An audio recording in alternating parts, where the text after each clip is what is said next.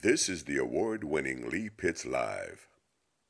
This portion of Lee Pitts Live is brought to you by Hodges University, celebrating 25 years of educating Southwest Florida. Special shout out to my director, John. He's doing an outstanding job with Lee Pitts Live. Again, we're at this Lee Pitts Student Union at Hodges University right here in Fort Myers on Winkler and Collier. And speaking of Hodges University, higher education, we got some distinguished, educated black men here on the show today. And so we're delighted to have Twaski Jackson, the Director of Client Services for the Housing Authority of Fort Myers, and Martin Byrd, Public Relations Director for Lee County Black History Society, and a local celebrity in his own right. Gentlemen, let's bump you in. Boom. It's really good. Tell me, Twaski, about the upcoming Juneteenth event and how does it impact the community? The Juneteenth Father's Day event is a national event that is actually encouraged by the Housing and Urban Development to partner with local agencies as well as federal and state agencies to encourage our absent fathers to become an active part of their children's lives. What are we seeing out there now in terms of the lack of fathers in children's lives? Well, according to data obtained from the U.S. Census, 24 million American children go to live in a home without a father. And of course, when there's an absence of that male figure or role model, that's when crime and other severe issues occur. So it is our goal to work with local agencies and state agencies and to partner together so that we can bridge that gap, so that we can reconnect our families to the children's lives, so that we can encourage them to be more positive and to do things that will make their children thrive. Excellent. What is Client Services? We see that's your title.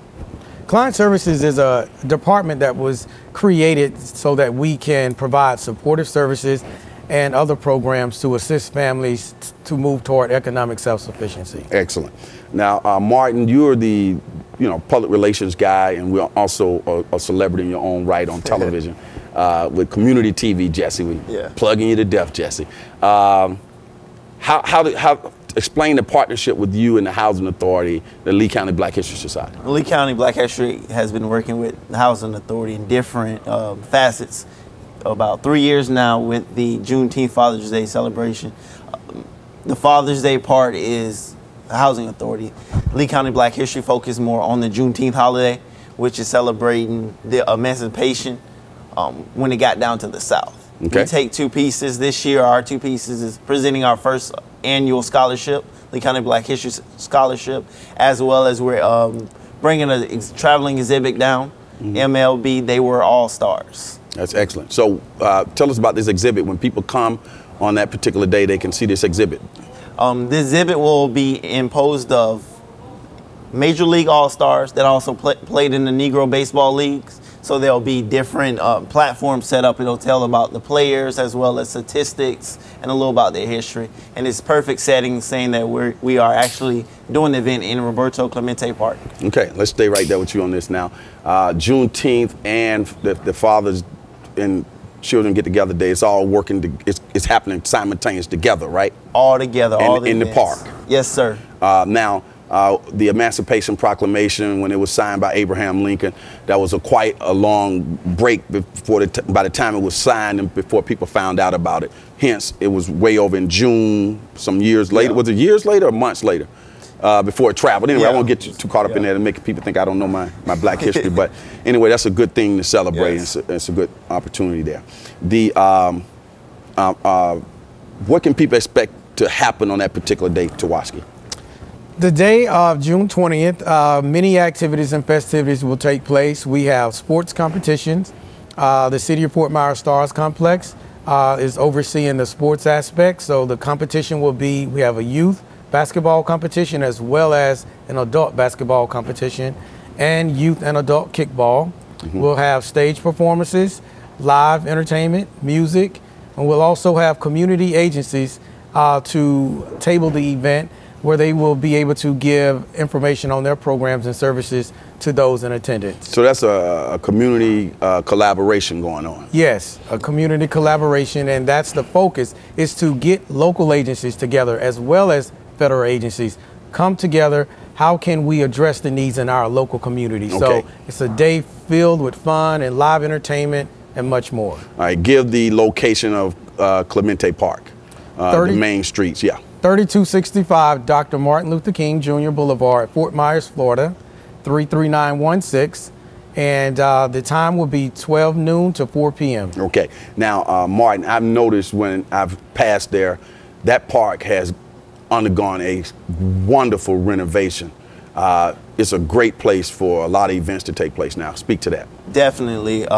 Black History actually operates one of the buildings, so we rent out our multi-purpose room. There's a huge different canopies of sort in the park. They actually just installed a bench and tables, so it's an excellent place for a family to spend time. Okay, what about children when they come out? You have bounce houses, things like that for them?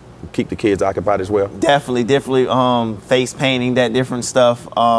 There's multiple playgrounds out there, so there'll be plenty of activities for the students to do. Okay. Tell us, Twaski, how did this whole concept arise? Has it been around for some years, and what's been the response from the public who come out to participate each year?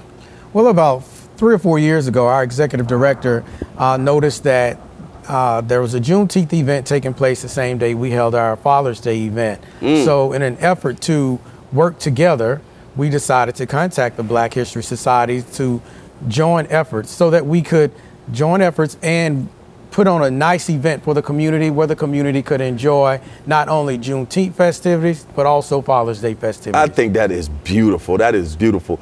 And it's been working out pretty good. Great partnership. We love working with the Housing Authority whenever we can, even after Juneteenth. Okay, I need one phone number we gotta have on the screen. Give one phone number that people can call for more information. Those interested or would like more information about the Juneteenth Father's Day event can call area code 239-332-3825. Okay. And of course, you've been getting a chance to see that number on the screen. Before we go, about 10 seconds left, go ahead and plug your online TV show. CommunityTV1.com is Pillars of Success.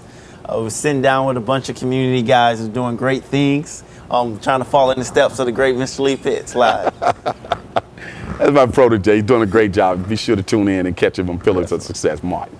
Gentlemen, it's been a pleasure having you both on the show. Thank you, Lee. Thank you. Looking forward to getting you back in the future, okay? Definitely. Lee Pitts Live, of course, is the media sponsor of this event. Let's bump you guys out. Let everybody know there's nothing in these cups that is illegal. We'll be right back on Lee Pitts Live, talking to LaShawn.